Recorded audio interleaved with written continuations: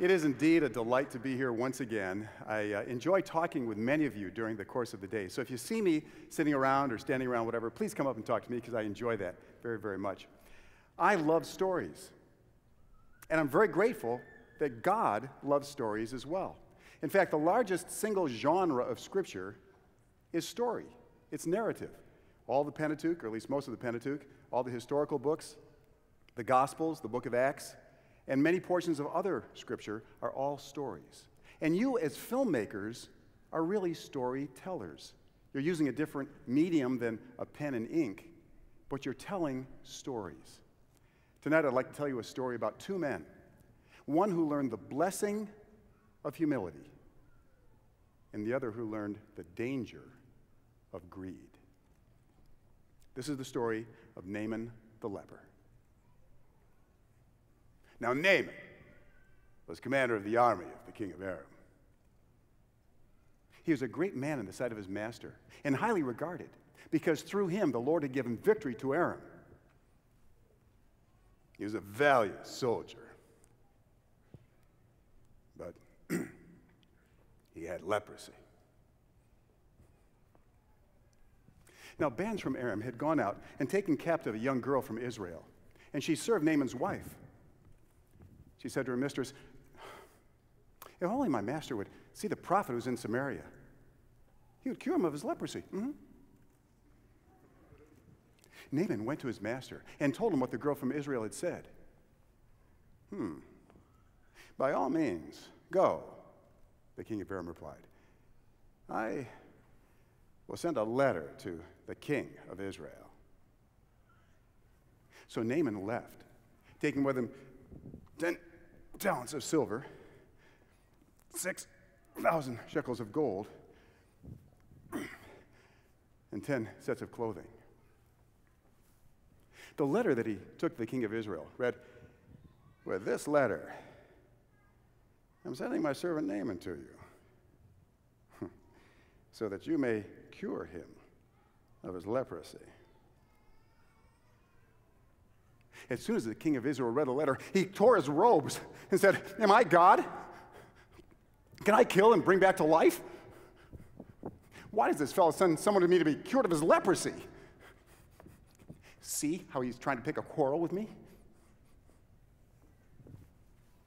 When Elisha, the man of God, heard that the king of Israel had torn his robes, he sent him this message: "Why have you torn your robes? Have the man come to me, and you'll know that there's a prophet in Israel." So Naaman came with his horses and chariots and stopped at the door of Elisha's house. Elisha sent a messenger to say to him, "Go, wash yourself 7 times in the Jordan, and your flesh will be restored, and you will be cleansed." But Naaman went away angry and said, "I thought that he would surely come out to me and stand and call on the name of the Lord his God, wave his hand over the spot, and cure me of my leprosy. Are not Abana and Pharpar, the rivers of Damascus, better than any of the waters of Israel? Could I wash in them and be healed?" So he turned and went off in a rage.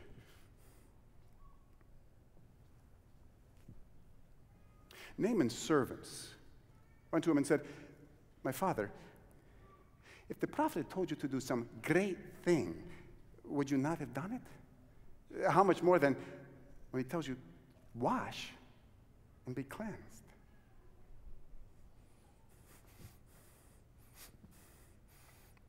So he went down and dipped himself in the Jordan 7 times, as the man of God had told him.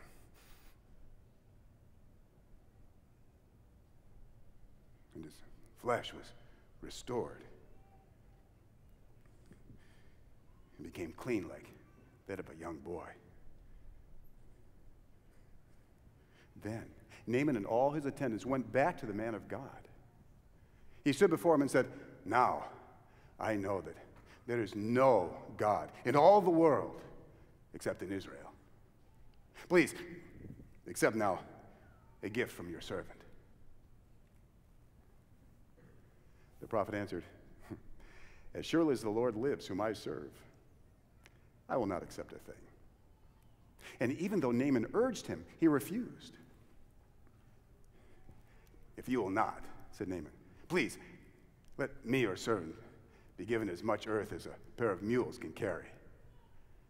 For your servant will never again make burnt offerings and sacrifices to any other god but the Lord.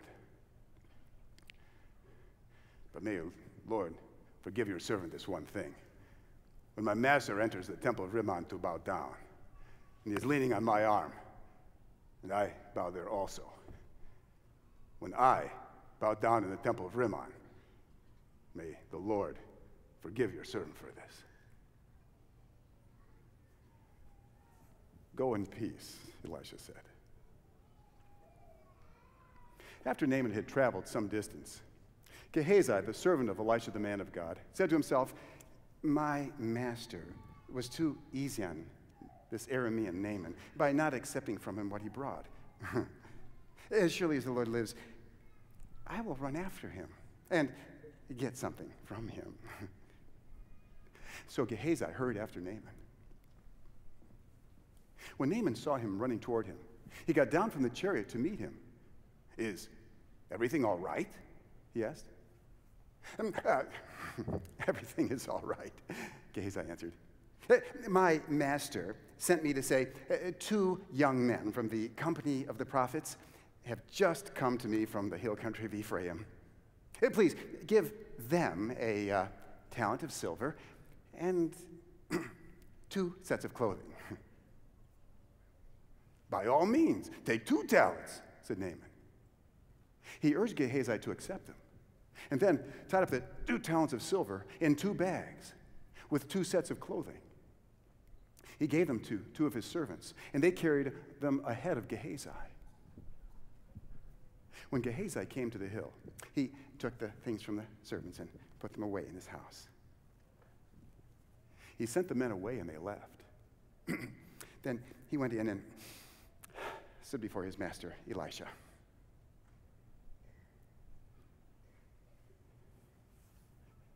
Where have you been, Gehazi? Elisha asked. Your servant didn't go anywhere, Gehazi answered. But Elisha said to him,